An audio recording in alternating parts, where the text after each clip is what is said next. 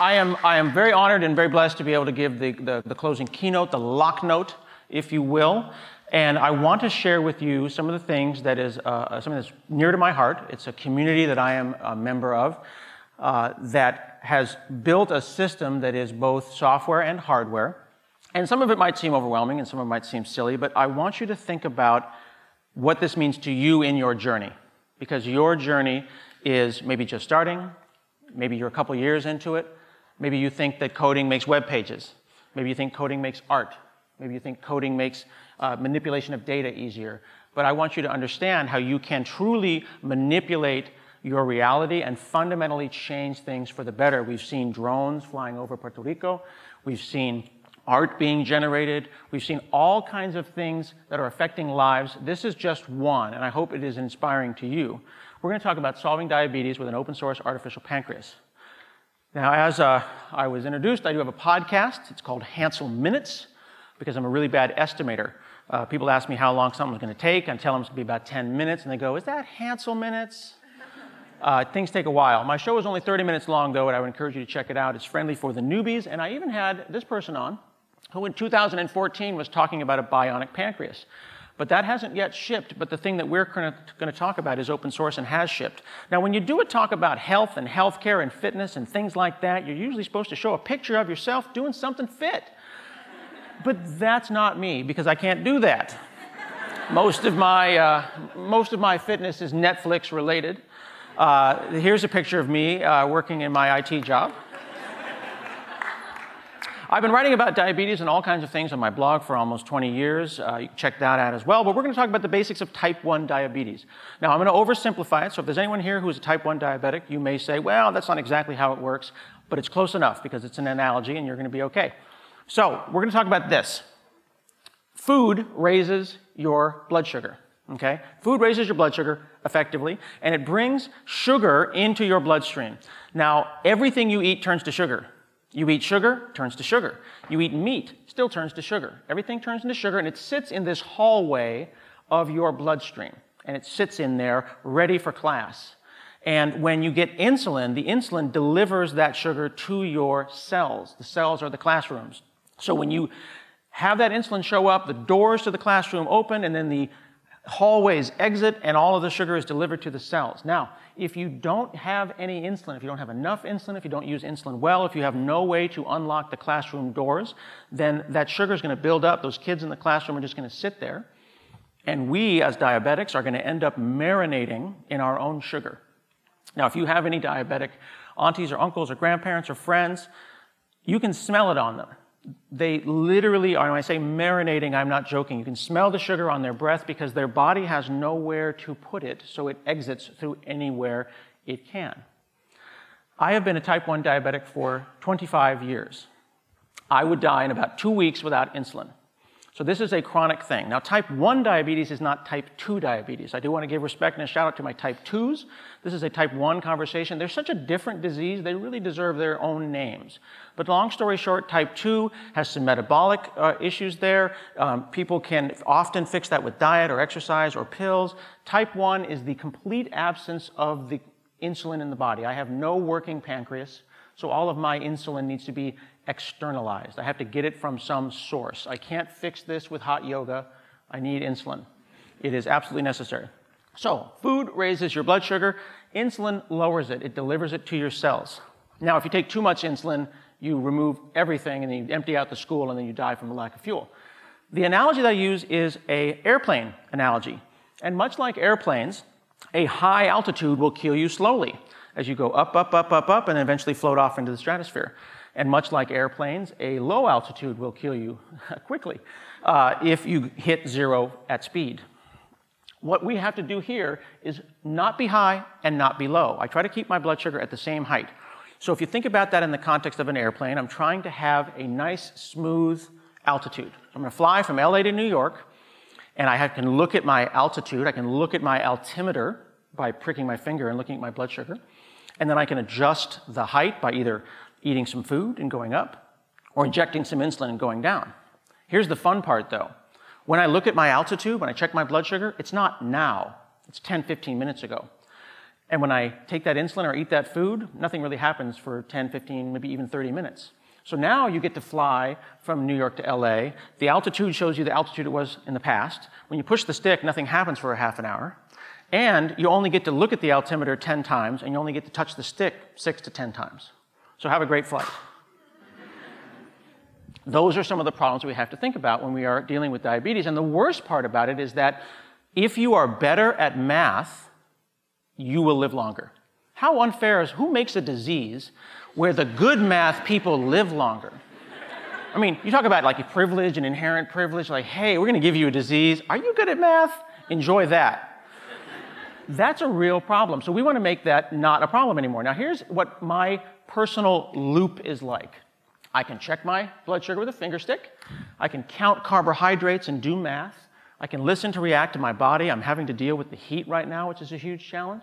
I can look at a continuous glucose meter that we'll talk about in a minute, and then I have to do it all over again. And I do that every 5 or 10 minutes all the time. Here's yours.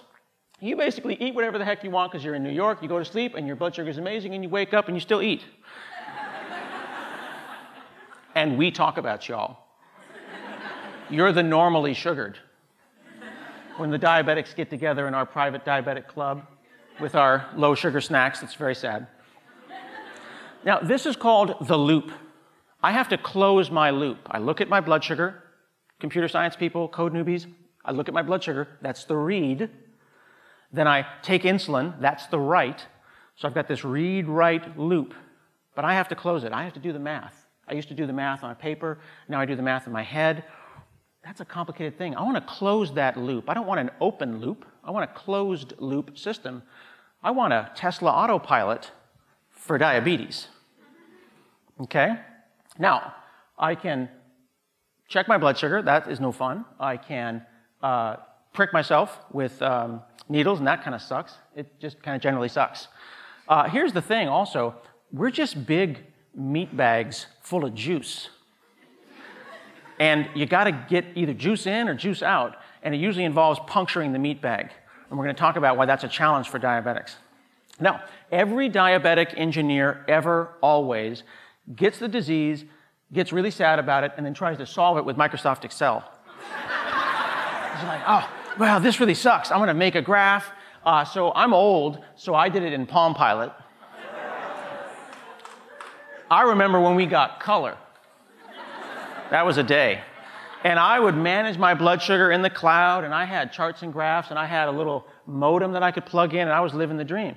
So I called up the blood sugar people, and I was like, hey, can I download the data from my blood sugar meter? Because it's my data, right? And they were like, no.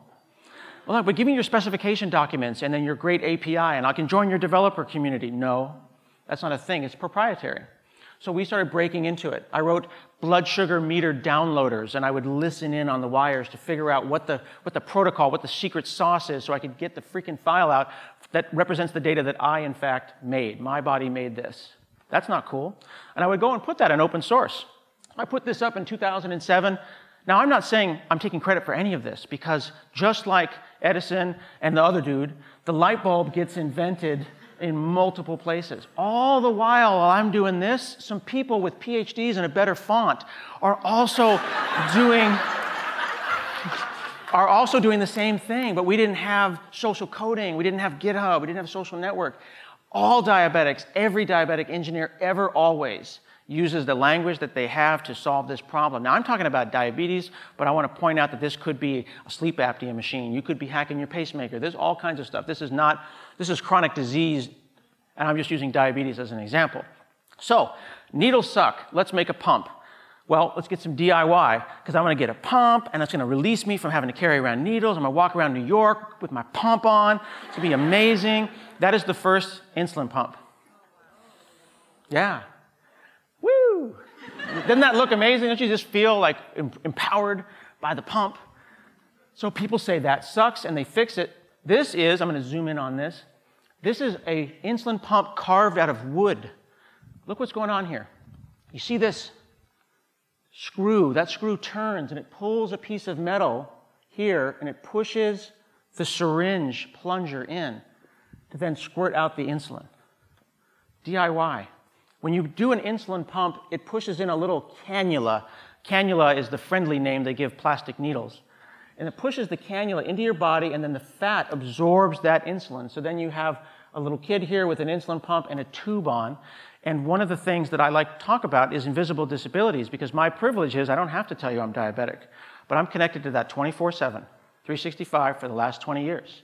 And when I sleep with it, and I put it underneath my pillow. And when I roll over twice, I almost die, and then I roll over twice in the other direction. And that's fine. I've got more equipment in my pockets, all required, and without it, I'm dead. Now, finger sticks suck, but we got to poke the meat bag. Someone's trying to figure out a way to do this. They call it non-invasive blood sugar monitoring. So this thing came out. It's called the Gluco Watch. I'm like, ooh, Gluco Watch. I'm going to get this. It's the hotness. I get it. I get the watch on. I'm like showing my blood sugar every 15 minutes. It takes an electrical signal, and it gives you tiny electric shocks across the interstitial fluid and the sweat on your arm. And it's great because you know your blood sugar, but it's also not good because electrical burns. So then you call for tech support and you're, hey, love the watch, fantastic, the burns. And they go, no worries, we got you. Your wrist has 2 sides. So you just need to rotate and let the electrical burns heal on the other side. They're not in business anymore. So what you do is you got to poke the meat bag. So you jam a needle into the meat bag and you keep it there. And I've got mine right here. It's called a CGM. It's a continuous glucose meter. It looks kind of gross because I got a piece of tape over it because it's 175 degrees outside, and it will sweat off. So there's just a needle in there, and it's telling me what my blood sugar is, and it's sending it out over Bluetooth, and it's going, hey, here's your blood sugar. Here's your blood sugar. That's what Bluetooth sounds like.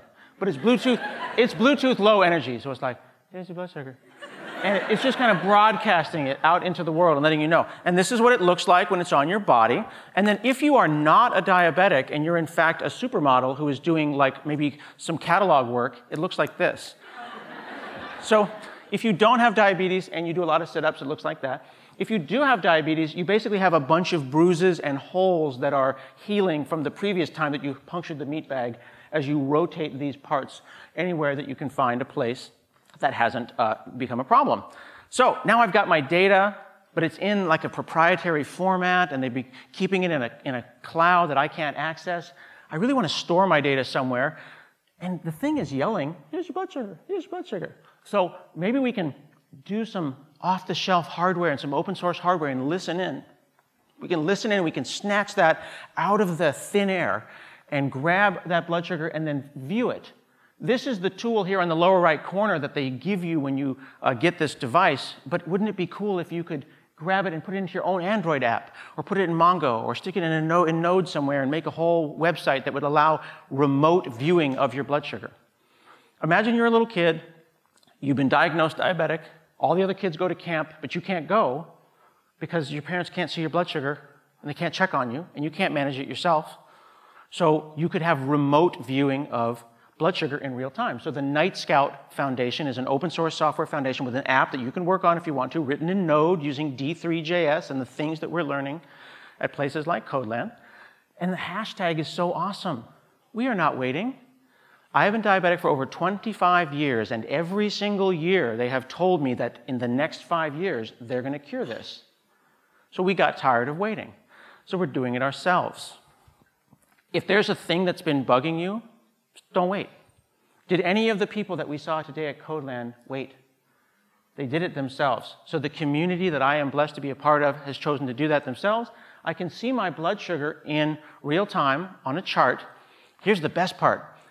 I've got a REST API that returns JSON for my own blood sugar. I can write a curl statement at the command line and get my blood sugar. So what's the obvious next thing? Well, you put it in your Git prompt, because then you've got your branch, and then your modified files, and then your blood sugar with a trend line. I mean, wouldn't everyone want to do that?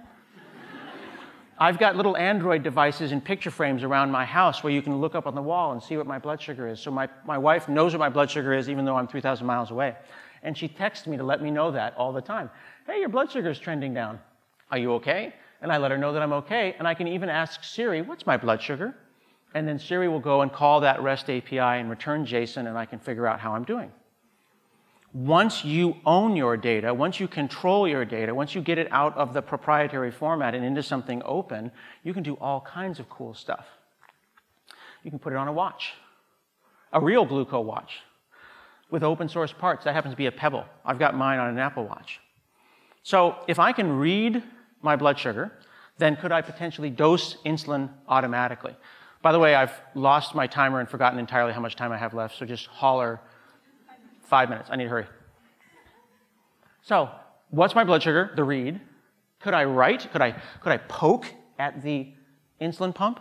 Well, it's a closed ecosystem. There's no open standards, and there's not really any pumps that let you do this, but some intrepid people used a thing called software-defined radio. Go and check this out, SDR radio. For 19 bucks, you can get a USB dongle that plugs into your computer, and you can listen to the radio, like listen to literally like the FM radio. So I can listen to like 91.5, I can go all the way to the right, I can listen to 107.5, and I can keep going past the radio knob, all the way up to 900 megahertz, because that just happens to be the radio station of the insulin pump. So then we can go and listen to that and maybe make something. So what could we do? Well, I've got a system here. Let's go ahead and switch over to the camera for me. So the godmother of the open artificial pancreas was a woman named Dana Lewis. And Dana Lewis says, with her husband Scott, they said, you know, this is the thing that they gave me when I became diabetic, and that's like a little iPod thing, and I can plug it in with USB, and I can plug it into maybe a Raspberry Pi. I could write a for loop that says, what's my blood sugar, what's my blood sugar, what's my blood sugar, every 5 minutes. And then I could go and get the dongle that the doctor uses to talk to the pump, and then I could get like a battery, and I could put it all together into like a big thing, and then wear it in a fanny pack, because fanny packs are coming back into style. And all of that, go ahead and switch back, all of that together was Dana's first artificial pancreas that she put and she carried for us in her pocket. So she started looping with the open artificial pancreas system. And then other people got involved. She tweeted, hey, this is an artificial pancreas. And someone else said, well, maybe we can make it smaller. We can put it on a phone, and the phone can do the work. And then they would come back, and they said, well, maybe we can put it in a Raspberry Pi Zero and put a little graphical hat on it and stuff, and that could be a pancreas. We have our choice of artificial pancreas now. We have coopetition. There are 3 different open source projects doing artificial pancreases now, and this has just happened in the last 3 to 5 years. They're getting smaller and smaller. I have one that I have been using for 3 years in my pocket that is a bridge between Bluetooth and the 900 megahertz frequency that my pump uses. They took the electromagnetic frequencies at 900 megahertz, they plucked it out of the thin air and wrote Python, and they can read information from this blood sugar meter and this pump. Except the pump people don't like that. They don't like that at all, because we are not waiting. Some folks wrote an application in Swift that's open source called Loop. Now I can dose my blood sugar and dose my pump and check my blood sugar on my Apple Watch. I've been doing this for 3 years. I'm looper number 6, I think. We have now 7,000 people who are looping in this world. I can even dose with emoji. Glycemic index, right? Because sugar hits you fast and pizza hits you slow. We all learned that. So I can go and say emojis plus tacos plus pizza. And if you're a math person, they've gone and documented all of the algorithms and how they make these decisions and how they do integral retrospective correction.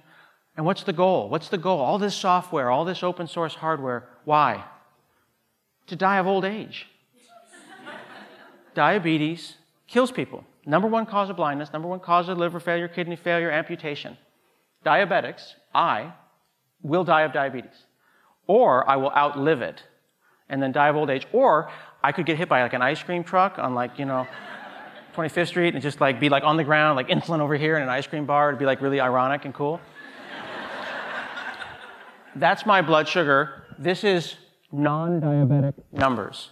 Now, to be clear, I have a lot of equipment and wires, and I poke the meat bag a lot, but for 3 years, I have kept my blood sugar at non-diabetic levels. Now, there's inherent privilege in all of this, so we need to make all of this kind of technology available to people. We have parties where we get together and help people build their own pancreases. We help them source the materials. We teach them how to SSH into their pancreas, because sometimes you just got to run HTOP on your pancreas to see how, see how things are doing. So the way forward is our data anywhere.